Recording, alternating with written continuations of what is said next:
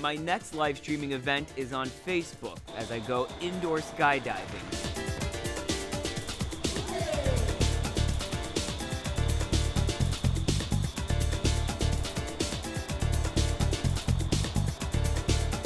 Even though I have 100,000 more followers on Twitter, my Facebook followers are watching this live stream way more.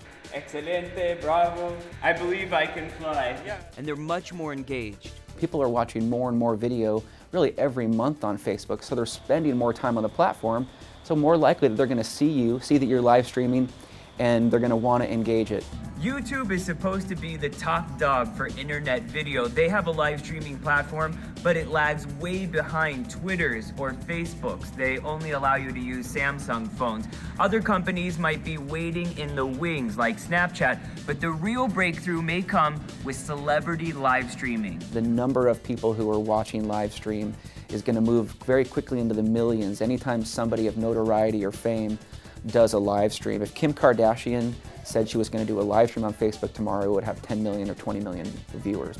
As my high-flying adventures prove, the sky may be the limit for the winner of the live streaming wars.